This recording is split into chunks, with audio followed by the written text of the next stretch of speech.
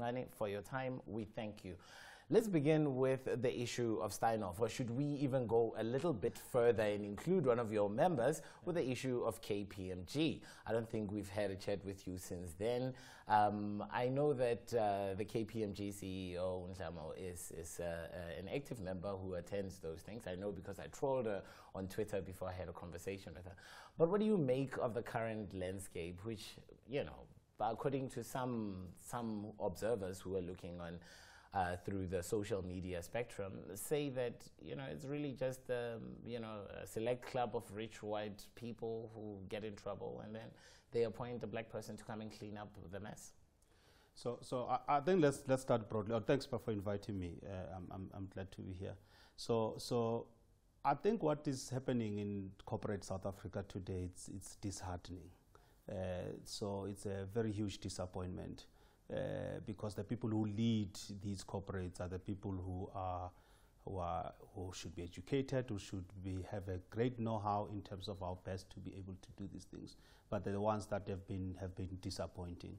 So the corporate lapses, corporate governance lapses, it's a reflection of the values that these individuals are holding.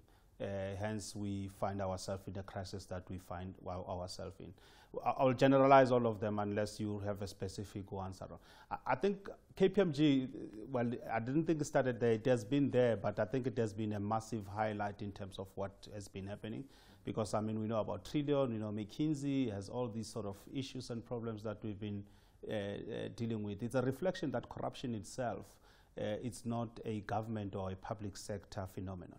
It's across sectors, and even those that we have trusted or entrust in terms of driving and shaping the economic direction of our country are involved around it. So, but with KPMG, we're comfortable that there is an investigation that is underway, led by Advocate Tumi Santsebeza. And I mean, being a professional that he is, with a massive track record and a team that has been supporting him, we are comfortable that the outcome will be credible, and then they will try to redress the challenges that we've been facing. But I think the law must take course. It must bite, and there must be consequences for this kind of behavior, because it has been going on for too long, and which basically is a reflection of why change and transformation is not happening in our society, because the people who are entrusted with power and influence, they have to dispense it, are the ones basically they're harboring all these views that are ill, and there's greed that basically has to make sure that how do they get ahead. And in terms of redressing the imbalances of the past, they will think about how do they beat the system so that they could get an extra paycheck. Is South Africa paying, or corporate South Africa paying enough attention to issues of succession planning? So in our view, from a BMF point of view, the answer is no. It's not enough. If it was doing enough, then there should be a critical mass of black managers or at the top management level and executives. But the fact that they are happening, then every time they happen, we celebrate. So it's an indictment in terms of they should have been happening enough to an extent that it's a new normal. This doesn't warrant us having dinners and issuing statements to celebrate all these type of appointments. So we believe that corporate South Africa is not doing enough. And a reflection of them was some of the companies that will come up with these concepts of joint CEOs. It's a poor reflection that they never thought deeply and hard about succession planning. It's as if that they've been just caught napping, and then they will come up with whatever solution that they need to come up with when it comes to these joint CEOs. I thought about that, especially once Standard Bank scrapped the joint CEO thing. I'm like, BMF must be happy because it's been campaigning for this thing to happen already. But BMF, it is. The indictment there, as you were alluding to, is the fact that we have an opportunity to, in fact, when I say we, I mean government has the opportunity to enforce these changes, to make sure that 23 years after the fact, we're not talking about the same issues of transformation that born a movement like yours, you know? But I mean, after all the work that's been done by the likes of, you know, Dr. Don Mkhwanazi, we're still here talking about issues of transformation. So why can't government make sure that these things happen, that these things are imperatives, and that the JSE holds these companies responsible?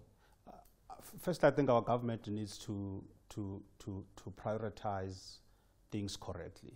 Our government is always found napping as far as, I mean, today there's a big fight about people trying to get their kids into a school to be taught in English. We shouldn't be having these challenges that we are having. It's almost like a generation now, since we've been liberated, or at least being free, we shouldn't be having these kind of challenges. I think what needs to happen is that the monitoring of the policies and the rule of law must be taken seriously. For example, there are companies that are still not submitting like their employment equity reports to this day, and government does nothing about it. And you can't allow that situation to happen. So the law must take its course. It must bite. There must be a stick. And until and unless there is such a stick, then the behavior and the conduct of these companies is not going to change. And government must demonstrate that they are in charge and they are responsible. You cannot just be a piecemeal on the other pieces of legislation where it's necessary for them to be seen to be in charge. It must be across the board as far as this thing is concerned. But lawlessness, it's a reflection of people not having respect for the rule of law, and they think that they will get away with it. And corporate South Africa, for example, on issues and matters of transformation, has been getting away with it for far too long. But Mncane, you just spoke about lawlessness. How is it that we can get accountability going forward? I think what we need to do is to use the pieces of legislation that we have. I mean, we have a company law that basically guides us around what needs to happen. But other than that, we have Employment Equity Act, we have a Black Economic Empowerment Act. We need to start doing those kind of things. I mean, one of the things that we want to challenge, I think the government or legislators this year, is to make sure that we engage with them to make sure that there's a piece of legislation or policy that is backing up, for example, one of the initiatives that the BMF has managed to win, to make sure that transformation becomes part of the listing requirements, and companies need to disclose how are they faring as far as the race and gender is concerned on an annual basis. But remember, JSE is like a regulator, so it can't crack the whip, it can't penalize these people. So that's where legislation needs to come in to back up.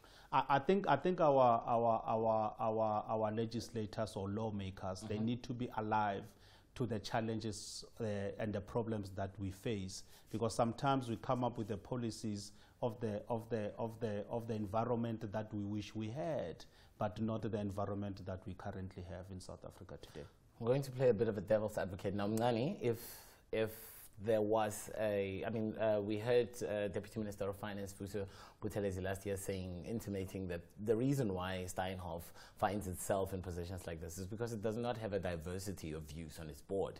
There are no women, there are not enough black people, those kinds of things. My question is, shouldn't we rather, instead of black business or black managers trying to get into white companies, shouldn't we be holding a black example of our own? That this is a black-owned company listed, it runs a clean audit, it runs an efficient business, and it's great, and it returns value to shareholders. Well, there are such companies, and I mean, I don't belong to that school of thought, to be honest, but I'm not necessarily there's anything wrong with it. I would like to see more and more black enterprises flourishing and growing and being listed and even spreading their wings beyond the borders of South Africa. I am for that. However, some people like to say these sort of things as if black people are not entitled to these companies. You see, these companies, after all, they are public entities, okay? And why are you saying black people must have their own businesses? And then so we should leave these companies to be the fiefdom of and become a white enclave, and people just do as they wish, as if we don't belong there. These enterprises belong. All these companies that are listed in JSE, essentially, they are public entities. They have to account to the public in terms of how they are doing things and issues of governance, and therefore we have every right to claim to be in the leadership of these companies, like how our white counterparts can claim to be in those positions. Now, I must part on this question.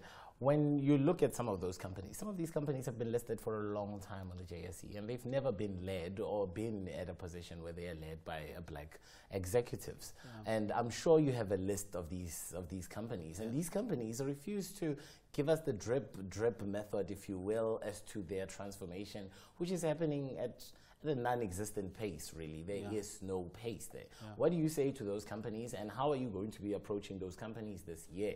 Are you going to be having a different modus operandi to how you challenge them to take up the cause? Part of this, I've just made one example to speak to the legislators to make sure that there's a piece of to empower the existing policies that are there to make sure to put them into effect.